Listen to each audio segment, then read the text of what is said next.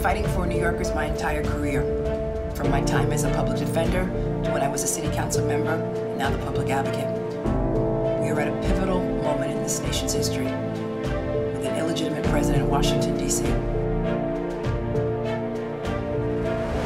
The law is the core pillar of our democracy, and it acts as a sword and a shield to protect the people of this nation, particularly the most vulnerable and the marginalized people in our society.